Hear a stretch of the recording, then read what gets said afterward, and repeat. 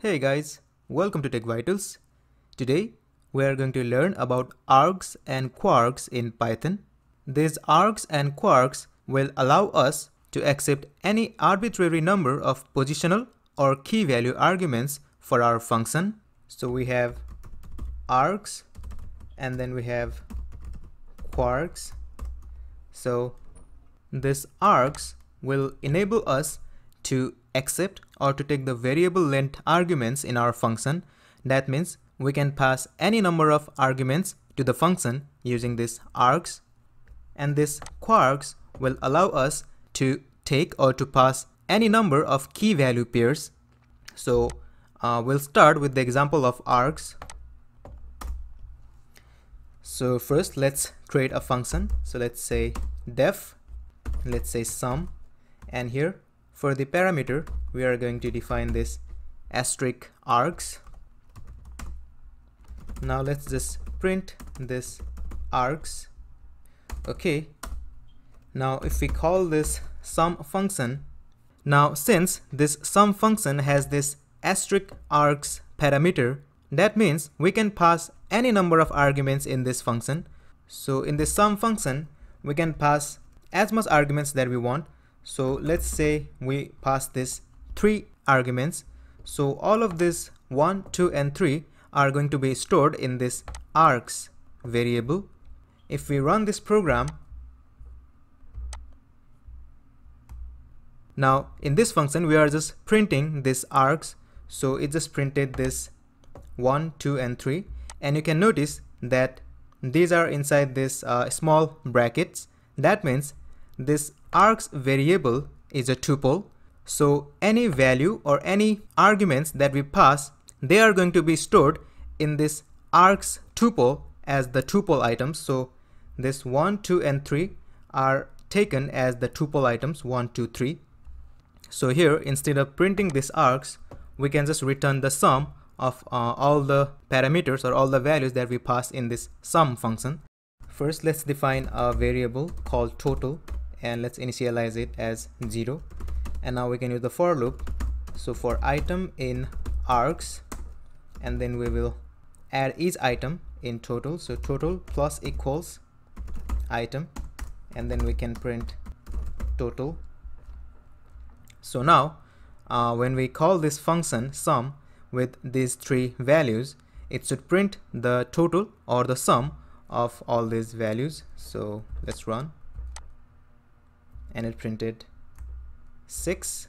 So since it's taking the variable length arguments, we can pass as many values as we want. So let's say 4 and 5 and 6.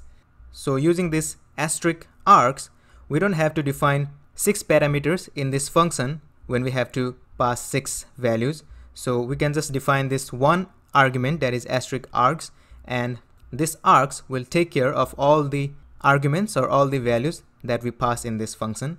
So now we just added 4, 5 and 6. So it still works.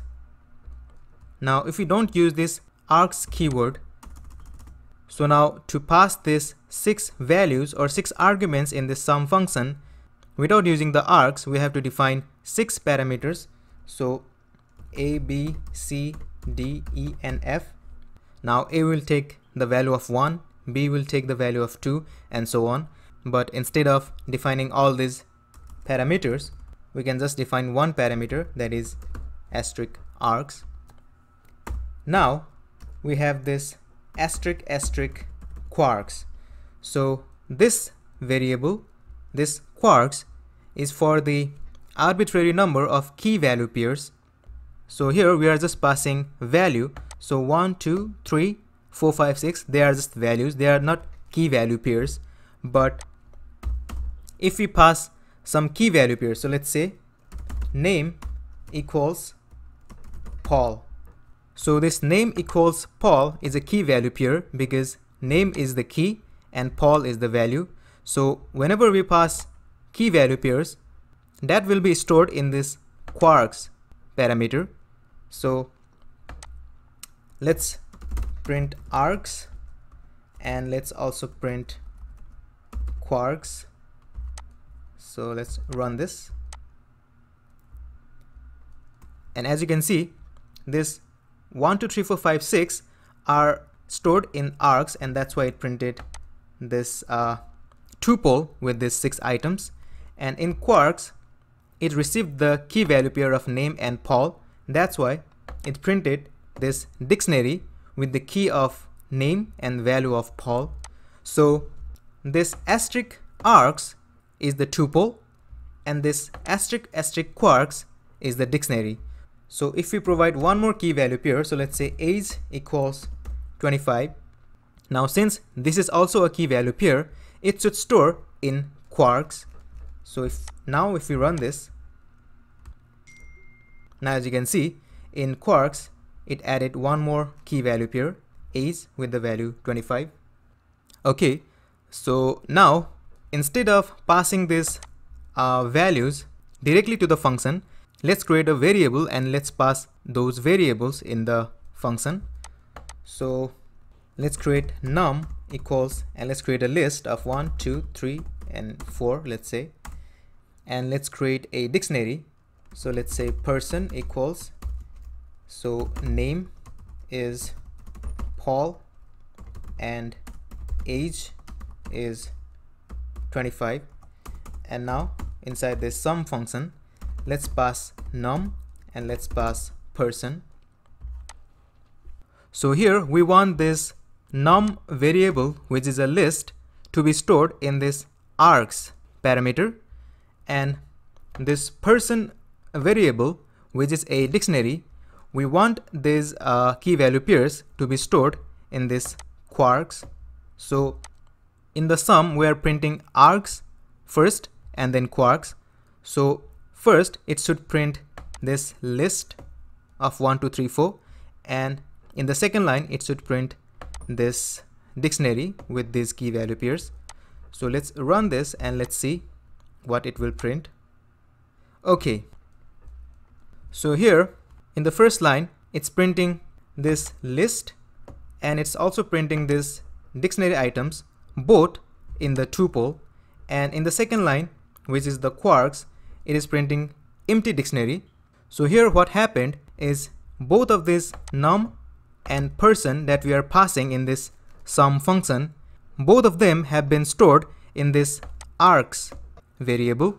So that's why both num and person are printing as the tuple items. So first tuple item is this num with this list value, and the second tuple item is this dictionary value. And this kwargs variable is not getting any input or is not getting any arguments, because when we are passing this person, we know that it's a dictionary, but we are not passing it as a key value pair. So for the function, it just views both of this num and person as the positional arguments, because it didn't find any key and value for this person. But if we pass the key value pair itself, so let's say day equals Sunday. Now here we are passing the key value pair with key day and the value sun. So now this key value pair is only going to be stored in this kwargs. So now if we run this, now as you can see, this key value pair has been stored in kwargs, and that's why it's receiving in the kwargs variable. But we want this person, which is a dictionary, to be stored in kwargs, right? So for that we have to add this asterisk in front of this person variable, just like in this asterisk kwargs, and also we have to add asterisk in this num variable. So now the function can identify that this asterisk num has to be stored in this asterisk args, and this asterisk person variable has to be stored in this asterisk kwargs. So now if we try to run this, now we can see that the value of this num 1, 2, 3, 4 are stored in args. So it's printing 1, 2, 3, 4 as the tuple items, and the key value pairs of this person are stored in kwargs, and that's why it's printing this dictionary items in the second line. So this args and kwargs variable are really helpful, because when we have to work on the big project, there might be a situation where we have to create the function and we have no idea how many arguments that we have to define in that function. So in such cases, this asterisk args and asterisk kwargs comes in really handy, because using these variables, we can pass any number of arguments in that function.